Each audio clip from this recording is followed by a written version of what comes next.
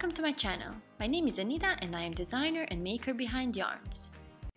In today's video I am going to show you how to do a magic ring and also an easy alternative. So one of the ways of making a magic ring would be laying the yarn over your palm just like that, and then with the working yarn you go over and around your whole hand and kind of crisscross the yarn over your fingers just like so.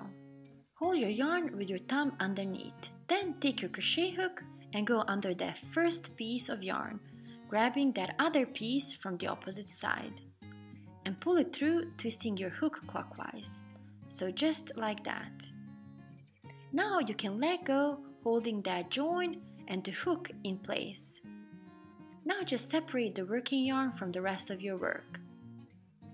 And now you can grab your working yarn, pull it through that loop on your hook just like that. Now think of this as your slip knot, so this won't count as a stitch. The first stitch will do by holding onto your tail and one piece of that big loop we did.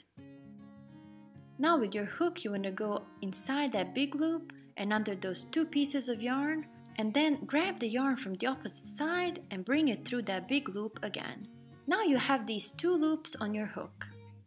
Now you're going to yarn over again and pull through. And that's your first stitch.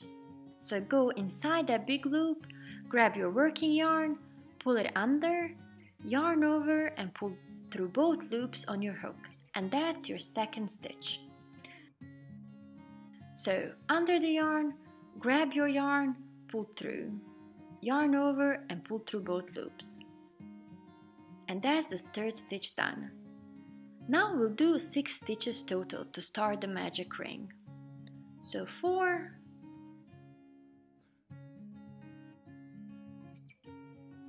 5,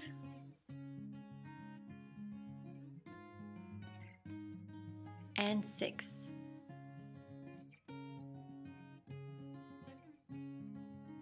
Now you want to get that tail out and you have this big loop here. So take your tail and start pulling on it and you'll see that loop will start to close.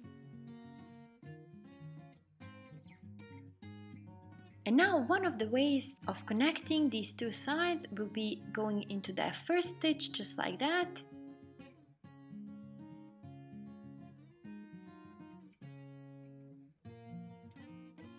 And then we're just going to slip stitch.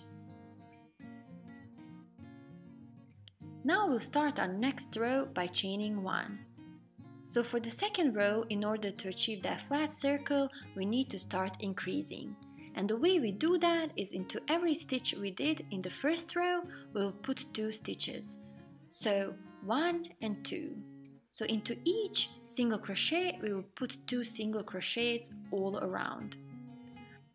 I'll do just this second row with you for the sake of this video, since I'll be doing a different tutorial on how to do increases for a flat circle. So make sure you subscribe and click on that bell button to get notified when I post my tutorials.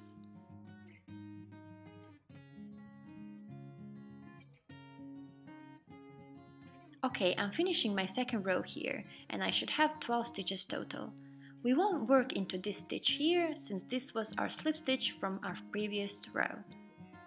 And now we'll just connect with the slip stitch just like we did in our first row.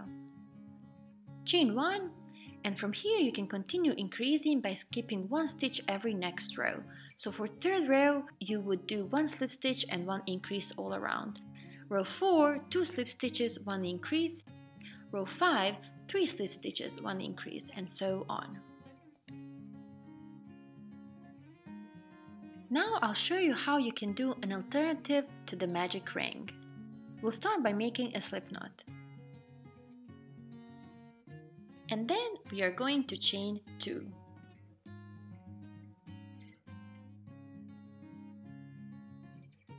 Now we'll go back into that first chain we did and we'll do all of our stitches in there. So we insert our hook through this loop right here, grab the yarn and pull through. Yarn over and pull through again.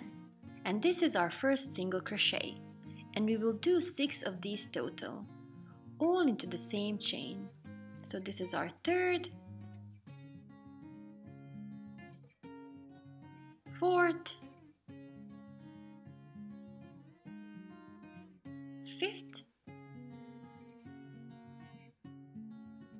and our last single crochet. You can now pull on that tail to close this loop.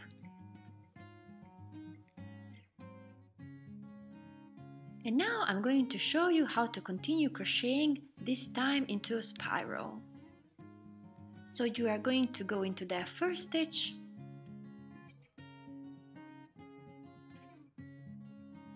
yarn over, pull through, and instead of slip stitching, we are going to do our first stitch right away. So yarn over and pull through. And this is our first single crochet. Then into the same stitch we'll do another single crochet. And then we'll go all the way around with 2 single crochet into each stitch. And we should have 12 stitches total. You can always place a stitch marker into that first stitch not to lose the count of stitches. But as I said before, I'll do a separate video on this, so I'll cover all of these things in more detail.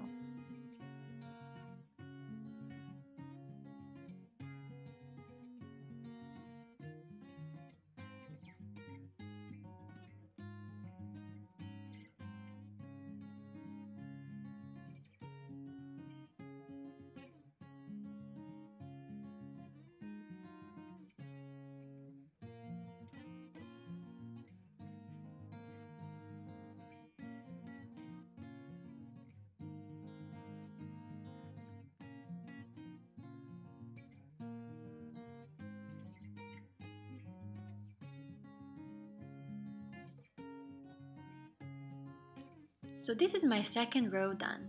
And then, just as we said previously, the rest of the rows you continue increasing by skipping 1 stitch every next row. But this time we'll just crochet in a spiral. Write in the comments, how do you make your magic ring? Do you use any of these techniques?